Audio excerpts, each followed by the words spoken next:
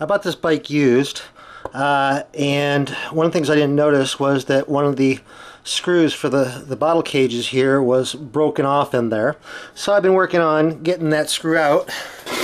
First thing I did was take some PB Blaster, penetrating oil here stuff, and I've been squirting inside the hole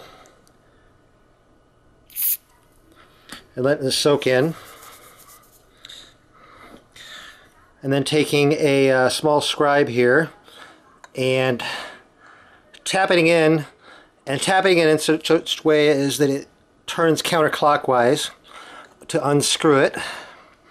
So tap it in, get a little divot in there, then go ahead and work on getting the screw turning.